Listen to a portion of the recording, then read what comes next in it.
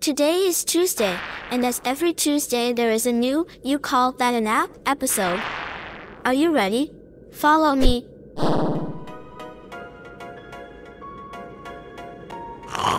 Hey yo, are you coming?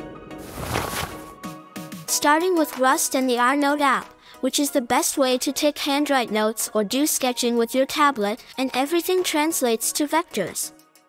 Just inside the last couple of weeks, RNote gained many bug fixes and performance improvements, and the developers also added a feature to configure shortcuts for drawing pad buttons.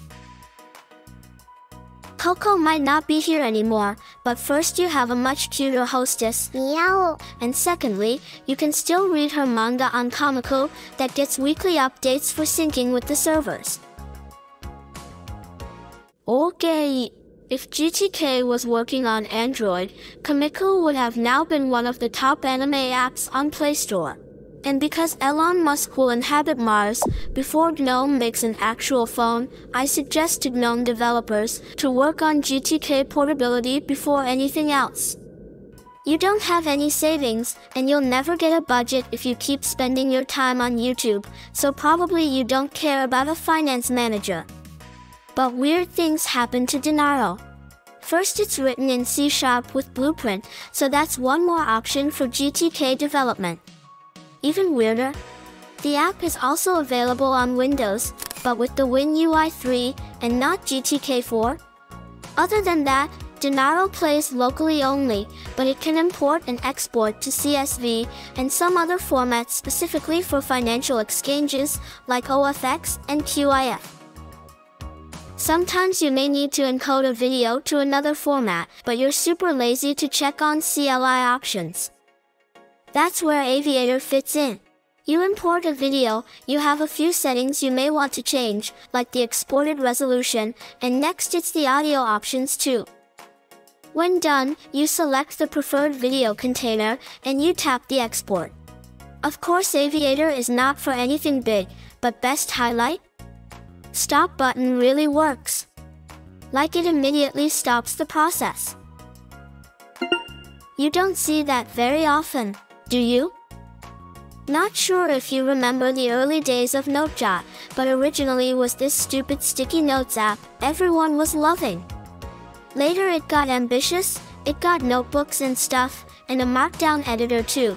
But most importantly, everything was moved to a single window. A resizable single window most specifically, but that's so expected for every GNOME app anyway. The point? You can still get the old behavior back, and actually much improved. Sticky will give you this multiple notes interface that no matter their small size, they're very powerful with markdown abilities. And that mother window? You can close it if you don't want it, and you can bring it back when needed with a shortcut. When something runs on your PC, is never a true AI. At the best is some stupid neural networks algorithm we call AI just because it sounds cool. But it's actually cool when Upscaler algorithms are optimized for digital art. Then again, that process will take forever.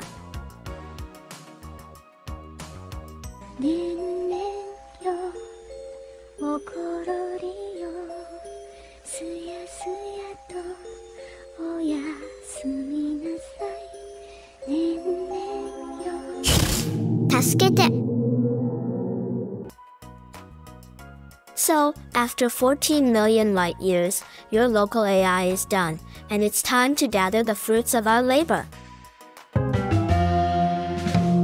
Baka baka roboto. Fortunately, the image was saved.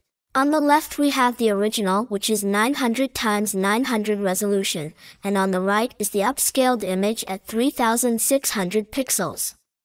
And if you look closely, you'll see that my cheek symbol is actually a hand drawing, so I'd say that Upscaler worked. Okay, let's make a backup. We'll save local, inside our home folder. And next we'll encrypt with a password that I will put visible, so I can see the video in case I forget. Besides, it's not that you can come to deep space and hack me, ha! Alright.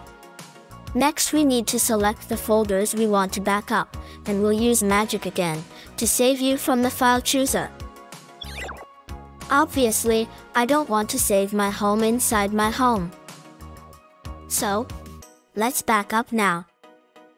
And then, we can close this window, and if you have GNOME 44 already, you'll get the Pika working on background notification. Next is something that GNOME desperately needs, meaning a live captions functionality. The following app will work locally, which means it will be intensive in resources, it won't be able to translate, it can't use very smart transformers, and in the end of the day, it won't be a good solution to our problems, but at least will keep your privacy safe. So, this is it, and the options include an always on top, keeping history to a file, and even filtering profanity.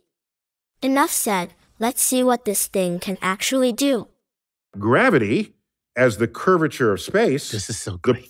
If the photon follows the curvature of space. Amazing. It knows no other job in this world but to do that. It's awesome.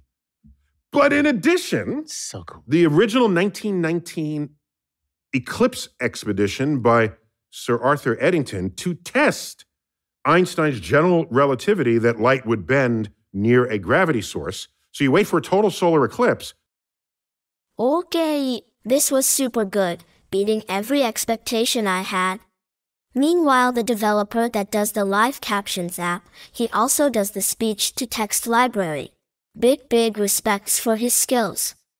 And since we're here, this is Edge 112 from the developer channel that comes with these new rounded tabs I like a lot, and much more rounded elements here and there. Something crazy though is those fat borders around the main content that I can't even find an option to turn them off.